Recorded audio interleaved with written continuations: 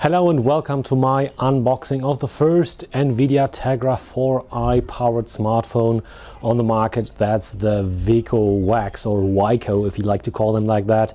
As it's a French company, I'll stay with their pronunciation, Wiko. It's, as I said, the first one with this new processor from the normally more from graphics cards and GPUs known producer Nvidia. Their SoC, the Tegra 4i 5-core engine, so to say. So 4 cores plus the companion core, which is meant for energy saving and low performance tasks, is the basis for this one. It is kind of a mix in between the old Tegra 3. It has Cortex A9 cores, and the new Tegra 4, it has, for example, 60 GPU cores for the graphics acceleration. So we can expect a rather good graphics performance, rather good gaming performance from this device. And besides that, we have a more or less mid-class smartphone. It's a 4.7-inch display with HD resolution, so 720 by 1280 pixels. It has an 8-megapixel camera, 5-megapixel selfie shooter, that's quite a high resolution. It has only 4 GB of storage and 1 GB of RAM, but the storage is expandable by micro SD cards, officially up to 32 GB. So far, with all the other Wiko models where I have tested that, also 64 GB SDXC cards worked fine. What else do I have to say? It's an IPS display, and I can already say it makes quite a good impression. And it should be a rather light body, but I would say before I go more into the details, let's go into the unboxing. So here we have the box. It's a similar design as the recent models, the Rainbow and the Fits from Wiko or Wiko. In case you don't know the brand, they're normally known for their MediaTek based dual-core phones. They have quite a big variety of smartphones in all different sizes and price classes, always at very competitive prices. And that's also one of the big plus points of this Wax here, the Wax model. It is available here in Germany at only 199 euros, which is a really competitive price, given that it has this very new processor, which is set to be quite powerful. We will see that in my review, and also 4G, so LTE support. So let's start the unboxing. I've already broken the seals, and I admit that I actually have unboxed this device before. It's I have already done the German unboxing video, so you will find the battery also already inserted. This is actually, as I mentioned before, Wiko is usually building dual SIM smartphones. This is not a dual SIM smartphone; it's single SIM. So unfortunately not the first LTE dual SIM smartphone that I would find on the market, at least here in Germany. But, well, anyway, here we have the device. Quite simplistic or sleek design, black front, the Wiko brand as usually here up in the left corner. Here we can faintly see the sensors for proximity and the brightness. That's the 5-megapixel front shooter. Down here we have a metallic shiny line, a design line here, which also goes into the sides of the phone. And above these, you can't see these right now, only when they're lit. There are 3 sensor buttons, menu, home and back. We will definitely see them later on. On the left hand side we have nothing. On the right hand side we have the power button and the volume rocker above that. On the top side we have the micro SD port, always a bit awkward to have that on the top, especially in the car, for example, and the 3.5mm headphone and headset jack. On the top we have only a little hole for the microphone for telephony, and on the back side we have a black soft touch cover. There is also a white version available. Down here we have the loudspeaker, Wiko logo, the LED supporting the camera, the 8-megapixel camera, and a small microphone for recording videos.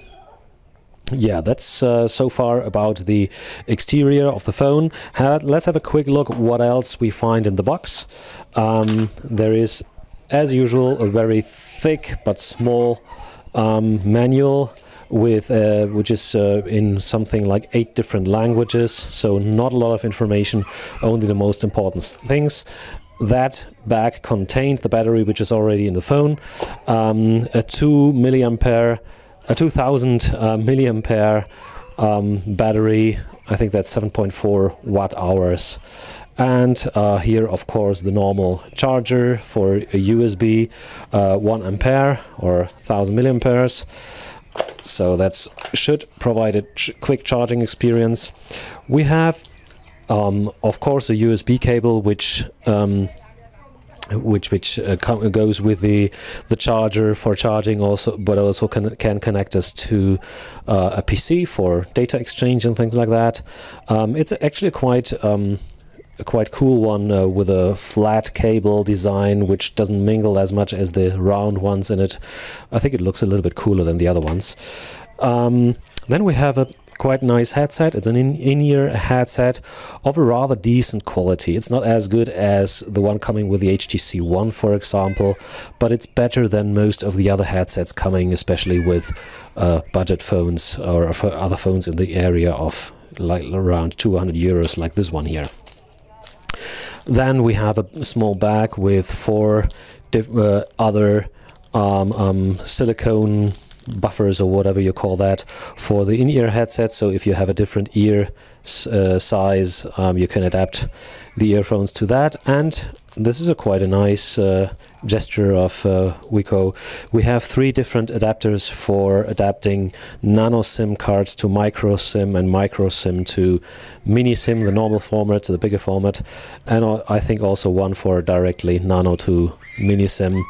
The phone actually accepts a micro SIM card, so most of these adapters are either for entering a nano SIM card here, or if you break your old big SIM card just for that phone here, then you have a way back, so to say.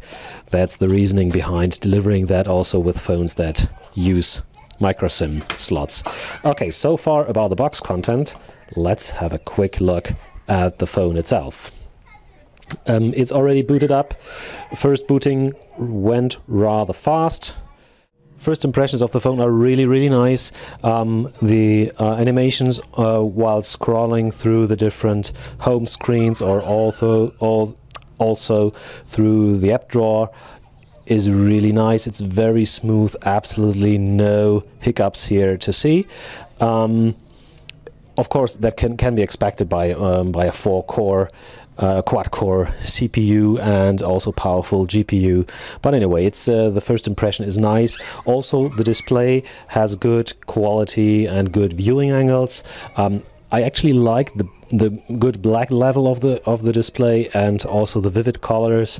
And also, if you tilt the display, I hope the reflections don't make that too hard to see.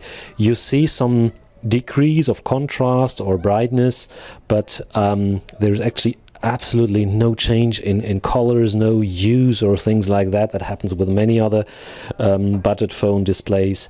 So a quite decent quality of a display. It's not full HD, so it's not top-notch. Also, there are somewhat better displays regarding the viewing angles, but it's already very good, and it's only compared to the much pricier models, you can see some small deficiencies here, which I think will never hurt in real life. What hurts maybe a little bit more is that these buttons down here are not very brightly lit. Right now here outside you can hardly even see them, and even if you see them better, if you have a less bright environment, they are actually only lit after you press one of those buttons. So if you use the phone, if you do something on the touch screen, they are not lit. Only if you go down here and use those buttons, the LED behind that is actually light. That's kind of a pity. It actually happens with a lot of smartphones, also with the most of the Nvidia based ones. Let's have a quick look if there is a setting for that, because no, I don't see anything. In their top phone in the Wiko Highway, the octa-core phone. They actually, Wiko actually introduced a setting for keeping them lit all the time while the display is lit, which I think is a much smarter setting. Anyway, only a small detail. I think we get very quickly used to where those 3 buttons down here are. Let's have a quick look at the apps which are installed. I have installed the one game already, the Candy Crush Saga, which of course runs absolutely fluently, absolutely no stutters or things like that to see. Besides that, there is virtually or almost no extra software pre-installed. We have both browsers, the normal Android browser and the Chrome browser. We have a flashlight in addition, and a file manager, which is also becoming standard for Android devices these days. And we have the Tegra Zone, of course, which is Nvidia's way to promote Nvidia optimized games and other apps, and also spread their news. So it's a little bit more or less advertising, but of course also nice to browse their gaming section there and see if there's something interesting.